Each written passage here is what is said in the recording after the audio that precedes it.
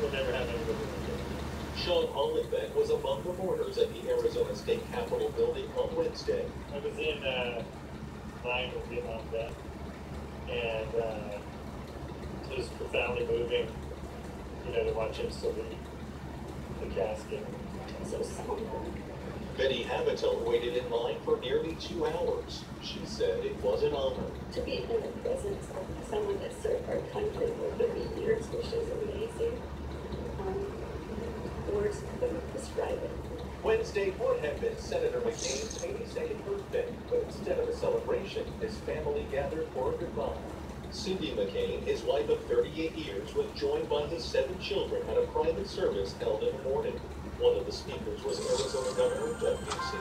Imagining Arizona without John McCain is like picturing an Arizona.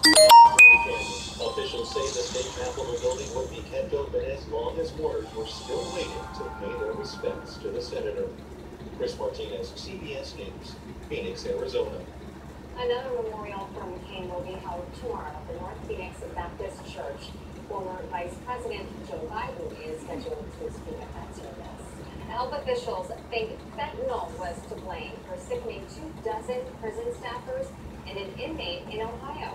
Doctors in Chillicothe say in most cases symptoms were mild, but one person was not unconscious. Now investigators are looking to determine where the fentanyl came from. Meanwhile, all prisons in Naples, Pennsylvania are locked down tonight as investigators try to figure out what's making corrections officers there sick. They say in the last month nearly 30 employees at 10 prisons have become ill. The prisoners have got something. I made something they do not think that the fentanyl overdose in Ohio. The 2 West Michigan counties are getting federal money to fight drug abuse. Today, the White House Drug Policy Office awarded $125,000 grant to both Kalamazoo and Allegheny County. Counties will use that money to promote youth substance abuse and opioid prevention programs. Some senators are turning up the heat on drug makers, pushing to require them to list drug prices in television ads. As Circus Russ Reed shows us, the pressure is coming from both sides of the aisle. If you're going to run a drug ad, put the price of the product on the ad. A bipartisan amendment has been added to Congress's Health and Human Services spending bill, which would require drug manufacturers to list prices in television ads. It's part of the effort to stem the rising cost of prescriptions in the U.S. If we're displaying these prices, there might be a little bit of a visceral reaction from the general public, and that might get them thinking how to lower prices. A report by IHS Markit found that select drugs sold in the U.S. cost an average of 56% less in similar countries. There are many reasons for that, but price transparency plays a major factor. There are a lot of different players that go into getting products from research to a patient, and we want to see who is taking a cut where, how can we help reduce prices and pass those on to patients. The Trump administration has a blueprint for lowering drug costs for patients currently under review by the Office of Management and Budget, but Grassley and Durbin hope their amendment will make an impact now. So we have an opportunity now to do what we all talked about earlier, doing something about the cost of pharmaceutical drugs. And this is just a very small step in that direction. For Circuit Washington, I'm Russ Reed. Well, she went viral for being in her feelings, and tonight doctors say little Sophia Sanchez is feeling much better after receiving a new heart. Doctors in Chicago say she's nearing the critical first 48 hours post-surgery, and so far, she's had no complications. The new donor heart worked very well. It was great from the very beginning. And then she came off the heart-lung machine with the new donor heart pumping just fine, and we closed everything up. But honestly, what about a smoothly as one for her? How does she got a new heart? Sophia went over a rapper's video. He visited her in the hospital earlier this month. If all continues to go well, it was on a donor list for a heart. A baby died or a young child died. That's a great story for sure. Our weather looking pretty good here. It's rather cool. Yeah. One of the things I'm tracking Parents is decided lots to of sunshine donate tomorrow. to It is a blue star day tomorrow, as we'll be comfortably cool, and those dew points will be in the comfortable category. But the humidity does make a comeback here with dew points on the rise over the weekend. I think those dew points are going to be visiting 70 degrees again, or getting awfully close to it.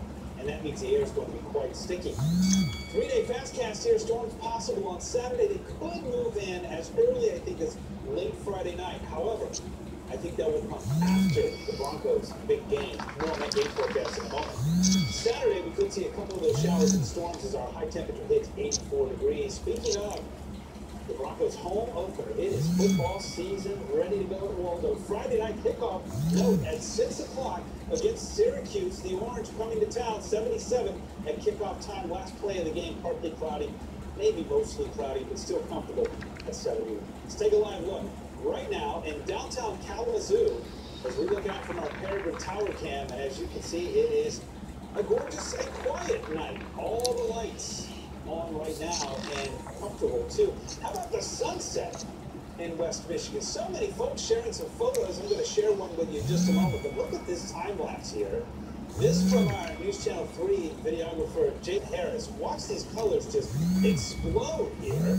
This was taken in Kalamazoo, actually, right behind the News Channel 3 studios. You can see the dish from one of our satellite trucks, or live trucks, I should say, right there in that shot. What a gorgeous view. Here's another view of it, too. Our pure Michigan sunset here from Cindy and Lawrence. Sent me this via Twitter. Thanks so much for sharing this picture, Cindy. Don't forget, we'd love to see your pics. You can chime in on our app. Just go to the Explorer section, and you'll see it. And you'll also see the Chime In tab on our webpage. Either way, you can share with us. 59 comfortable degrees right now in Allegheny, Grand Rapids. Still low 60s in Kalamazoo, Battle Creek, Hastings, and also in South Haven. Highs today, only low to mid-70s along the lakeshore and inland to Grand Rapids. Upper 70s, low 80s.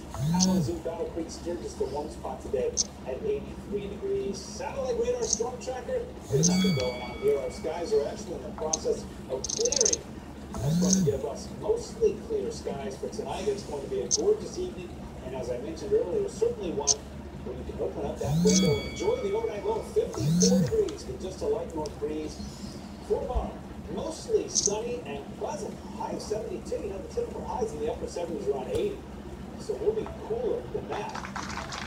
Tomorrow, not bad on the Big Lake. The winds out of the northeast of 5 to 10. Good swimming conditions. Those water temperatures are likely to be coming down. Here's your 7-day.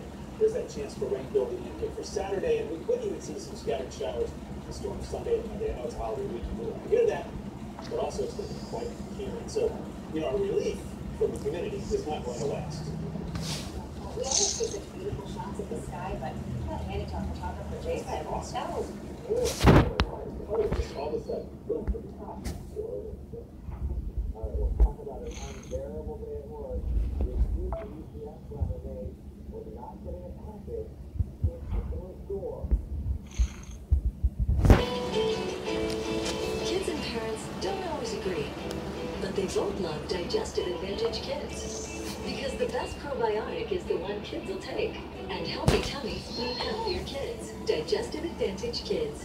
Megan's smile is getting a lot of attention. That's because she goes beyond brushing with Act mouthwash. Act freshens breath and strengthens enamel, protects teeth from harmful acids, and helps prevent cavities. Protect your smile every day. Go beyond brushing with Act.